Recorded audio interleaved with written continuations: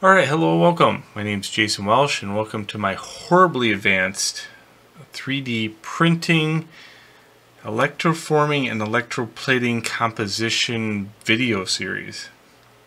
Wow. Okay, so this is not something that you're ever going to take to a party, and you're never going to make any kind of friends whatsoever when you start talking about this stuff. That's for sure. This video series is probably for the 1% of the population that electroform and electroplate on planet Earth. It has no bearing on anybody that's never electroformed and electroplated. So it's a very tailored audience that I'm doing this for. That's okay. I can't gather everybody at once, so I'm going to start making a couple of the more advanced things now. So what's happened behind the scenes is where I disappeared to is I've been doing a lot of photogrammetry stuff. I've been learning a lot of photogrammetry, and I've been learning a lot of 3D modeling. I already had 25 years of 3D modeling under my belt, but then some technology came along and kind of made it so that I had to learn a lot more, because the level of detail has gotten so good that I have to get that much level of detail out to 3D print.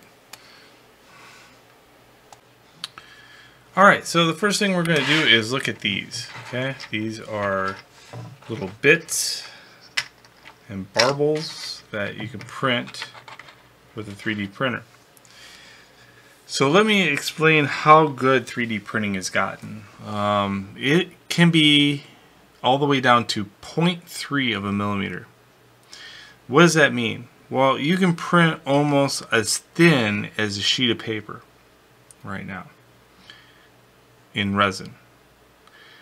So if you are into electroforming and electroplating, you can have internal plastic in your pieces and plate over the top of them as solid copper, and the thing in the center is so thin and so small that it doesn't even matter anymore that it's plastic. Okay, I'll give you some examples.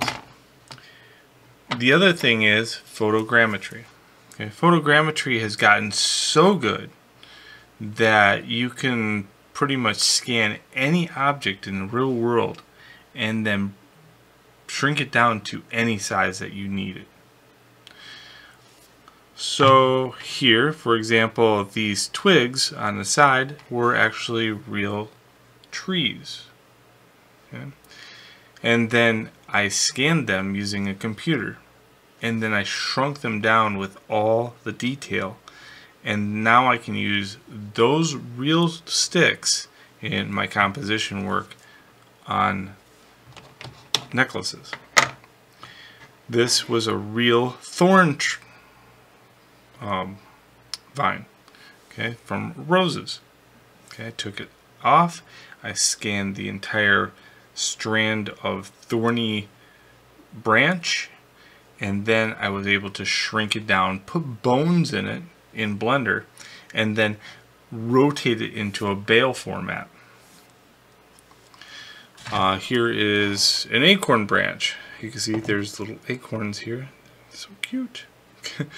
So this was an acorn branch.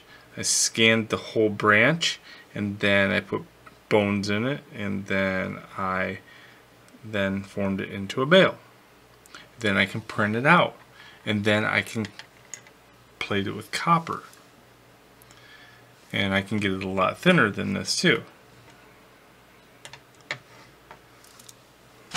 So here's little branches and little all kinds of goofy stuff. Here's some things like that. Let's see if I can zoom in on that. So these are this is a 1-inch square right here. And look at the detail. The detail is unbelievable. And here is this little tiny antler thing. Okay, unbelievable. So this is the state of where we're at in 3D print. We can make things super small and super thin, so that a skull, here's a skull from a cat, can be printed this small and still have unbelievable detail. And if you look at this, that little tiny thin bone right there is still very sturdy. Alright, so that's where we're at in the world of 3D print. So now it's time to get excited. It was time to get excited before all this, and I've been behind the scenes just like a little kid in a candy store saying there is no limit, there is no limit, there is no limit. And I've been scanning small things to make them big, like a parakeet skull, or I can scan bugs now with all the detail. It's crazy. So let's look at some composition pieces here. So here's my cabochon. The cabochon comes at a different size. The sizes are completely random. And what do I do? How do I well, here's my 3D printed piece. This is copper now, but my 3D printed piece got a lot thinner than this piece, and then I was able to put it into place and then plate over it like a 32nd or 1/16 of an inch of copper on the outside. You do lose a little bit of detail when you go to plate that thick, but the underlying structure is super adding to that detail. And depending on how you're plating your objects and what kind of structure of copper that you're making, this stuff is so strong that you can almost sharpen it. It's crazy how tight the molecules can become when you are plating copper on an object. It's almost like there's no room for any other molecule to be put into place. It's such a tight-knit structure of copper molecules. So this is some hardened copper, chemically hardened copper.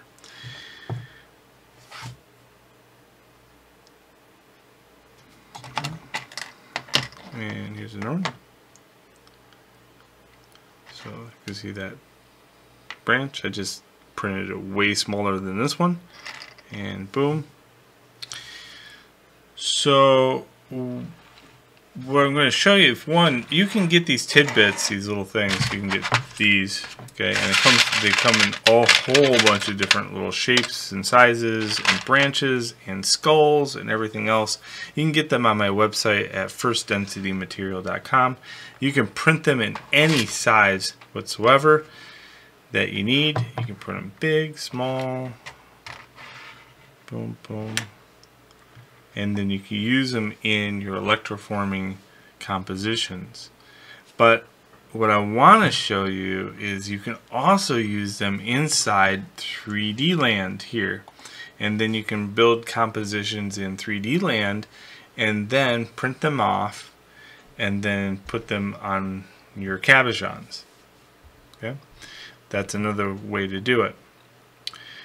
So we're going to be utilizing these bits and showing you how to mirror them, how to join them, how to print them. I also have sticks, and I'm going to be showing you how to put bones in them and forming them around as a bale. Now what about scale here? Well, let's say for example I have a box. Okay, see this box? This box is in software. How big is that box? Is that box 1 inch? What is it?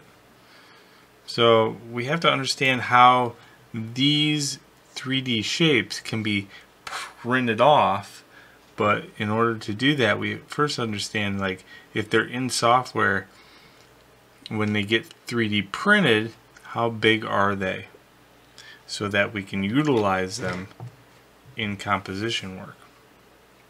So now I think it's easier to understand why I have to go into a lesson of scale and where the direction I'm trying to take you in. So I hope you enjoy, and let's move on to the next video.